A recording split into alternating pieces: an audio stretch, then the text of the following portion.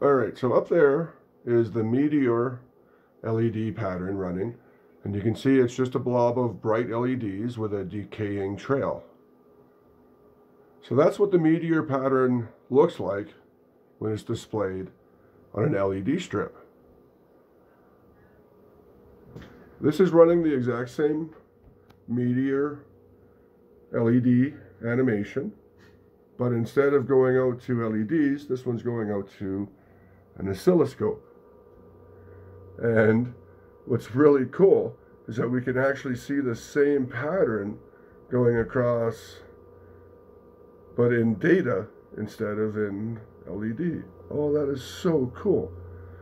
That is, like, look at it. That's the actual LED, or the meteor going across with this decaying trail.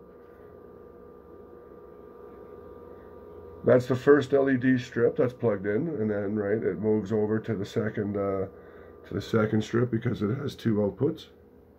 Right? It's so cool, and it works for like all the patterns.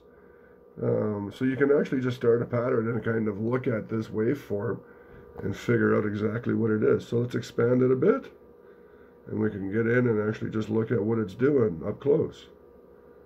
That's what it's doing up close. Just a whole bunch of pulses. So cool. My brand new Regal DS1202ZE. I love this thing. Cheers.